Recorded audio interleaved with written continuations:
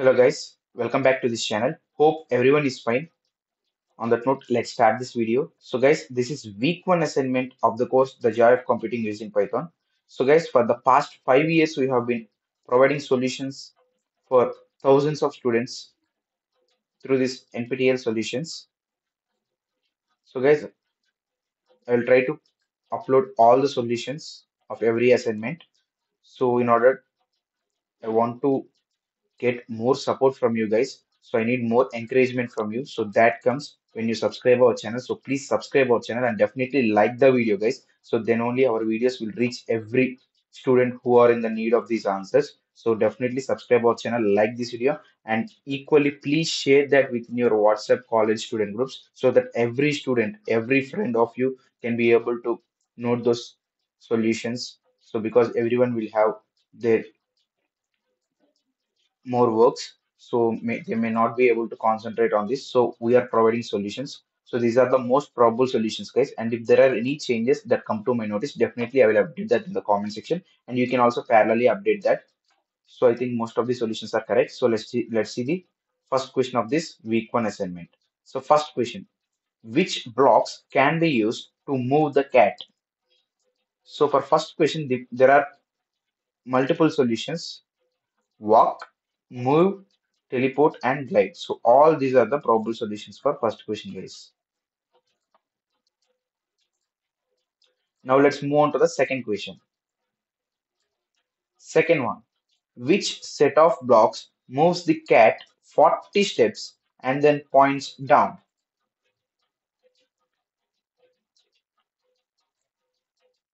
So for second question, so the probable answer that I have got is second option, guys. Move 40 steps and next point in direction 180, right? So second option is the probable solution for second question. Now let's move on to the third one.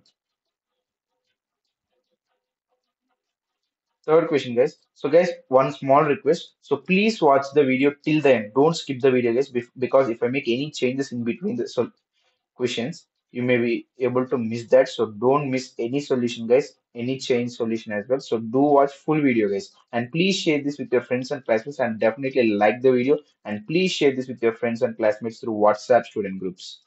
Third question. What does the cat say here? So initially we have set the variable minum to 7. Likewise, my number is equal to 7. So repeat means it's a loop, guys. So 7 times it will be repeated. In that loop, there will be 3 blocks. So for third question, I have got the probable answer as third option, guys.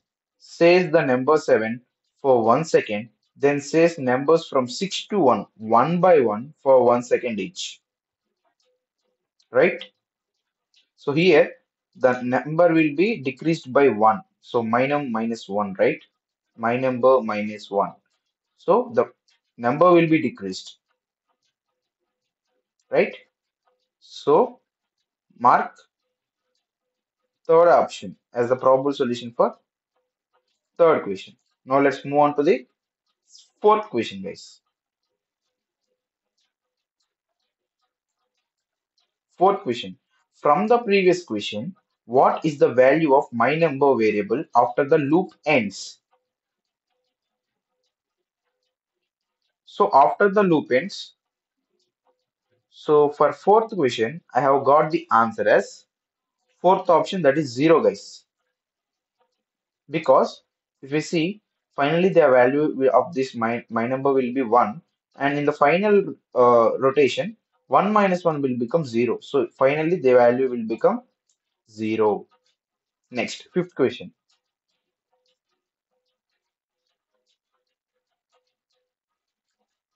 Let answer for previous question be stored in variable x.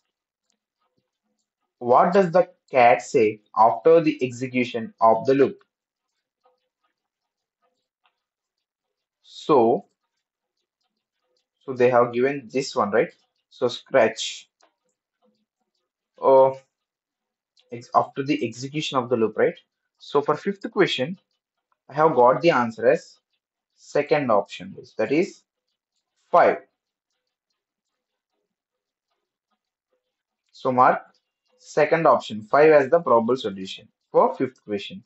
Now let's move on to the sixth one.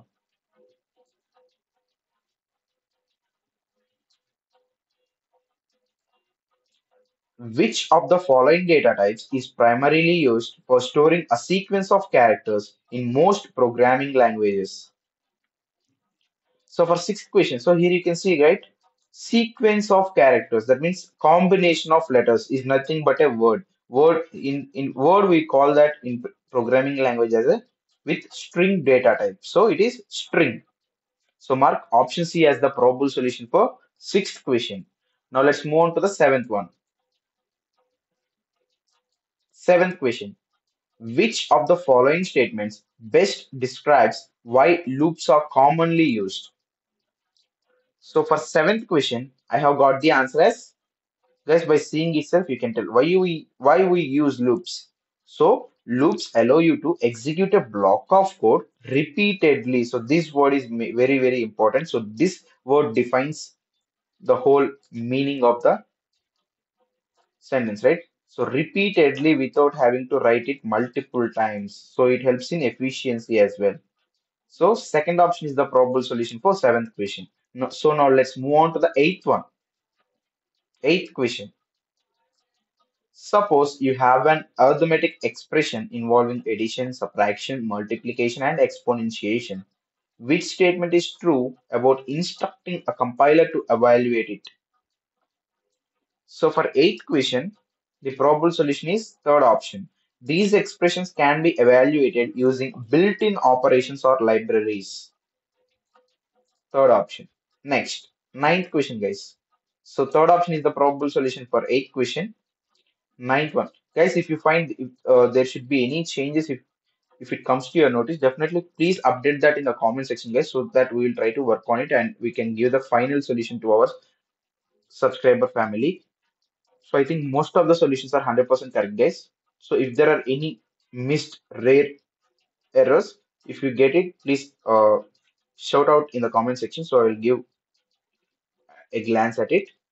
So ninth question, in which of the following code blocks calculation of the square distance between the 2 points 15, 25 and 20, 19 is accomplished, right? So this is not meaning. So if you see here 15, 25, 15, 25. So this is x guys. This is y point. You know that, right? So there are 2 points, right? So I'm giving x1 and y1. So similarly 20, 19, x2, y2. So what is the square distance? X2 minus x1 whole square plus y2 minus y1 whole square. Likewise, 20 minus 15 square plus the higher number is 25, right? So 25 minus 19 square.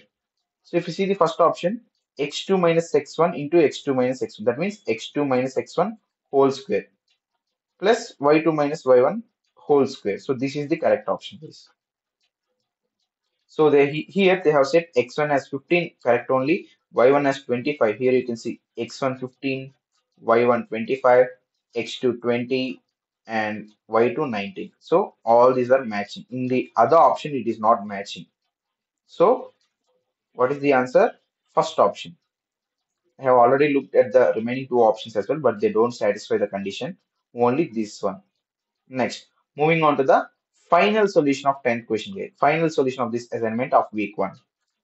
That is 10th and final question, guys. What task does the block below accomplish? So for 10th and final question, I have got the answer as first option.